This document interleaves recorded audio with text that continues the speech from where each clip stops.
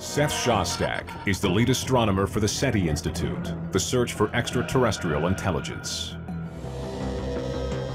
Despite Shostak's skepticism, he looks for alien civilizations for a living. The SETI Institute uses a large array of radio dishes to scan the sky. We can certainly see space from Earth, but can we hear it? Our project, SETI, is designed to find out if there's anybody out there in space that's not just alive, not just biology, but intelligent. So we try and eavesdrop on radio signals that they might be broadcasting our way. No matter what we think the chances might be, we don't know how many societies are out there waiting to be found. Shostak is an astronomer, but also an ambassador of sorts. He is in constant demand for media interviews. So where are you looking at the moment? Well, at the moment, we still look at nearby stars that are pretty much like the sun. Shostak knows that one of the fundamental questions of humanity is, who else is out there?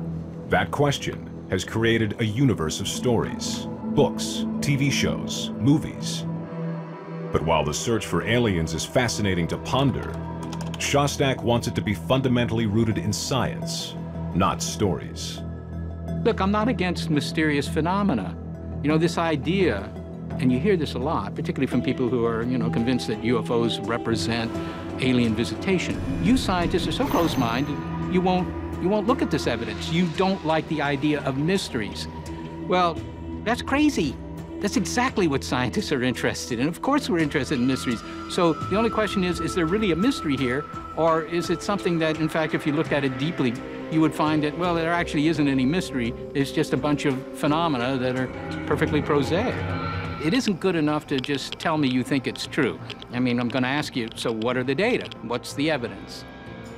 In fact, if the evidence were better, you'd have thousands and thousands of academics beavering away on this problem. I mean, there's nothing that would be more interesting than to show that we're being visited.